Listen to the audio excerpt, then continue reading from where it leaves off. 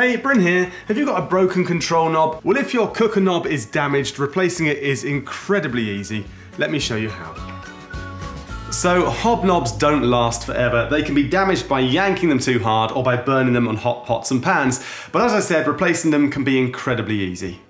Now, something important, when ordering any spare knobs for your hob, you'll need to know the specific model number of your hob. And that can be a bit tricky as the model number is nowhere to be found. But luckily, I have a video for that here.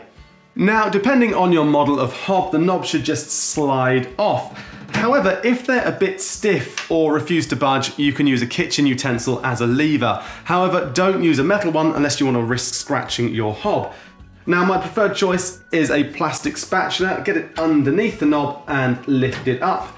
And any new knobs just simply slide back on. So there you go. To order any spare knobs for your Indesit hob or to live chat with one of our service team, visit indesitservice.co.uk.